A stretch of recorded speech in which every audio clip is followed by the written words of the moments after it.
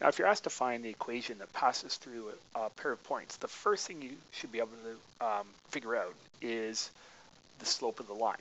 And so the way we figure out the slope of the line between these 2 points, -3, -7, and 4, 7, is to use the slope formula y2 minus y1 over x2 minus x1. And it's always important that you realize that if you're given 2 points, that you can automatically calculate the slope.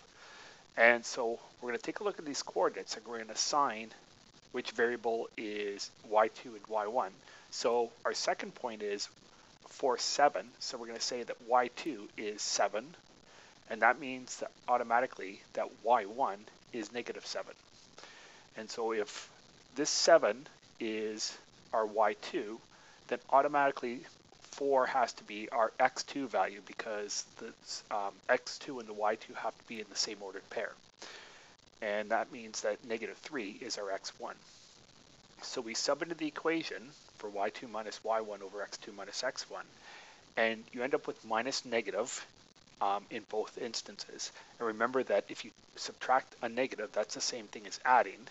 So this is 7 plus 7, positive 7, which is 14. And in the denominator, we have 4 minus -3, which is 4 plus positive 3, which is positive 7. And 14 over 7 is 2.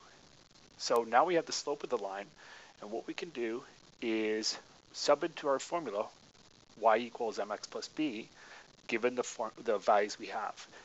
Now, remember that from the previous part of the question, we just found that m was 2, where the slope was 2, and we're going to use the b coordinate here. So we're going to say that y is 7, because here's our y coordinate, and that means that we have to use x equals 4. So I just use the same ordered pair to find the equation of the line.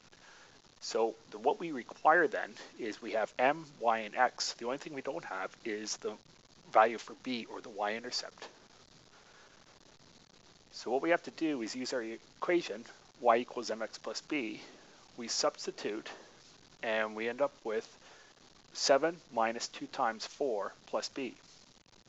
And then we solve for b.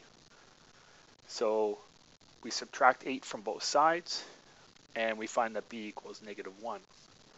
We substitute the values we found into the equation, y equals mx plus b. So that means that our equation is y equals 2x minus 1.